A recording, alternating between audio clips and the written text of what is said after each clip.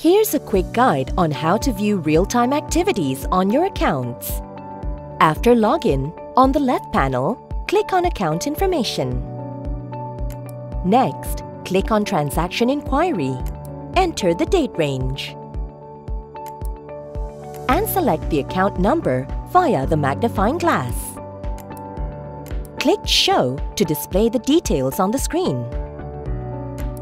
To download the activities of your account after viewing them, select the file format and click Download.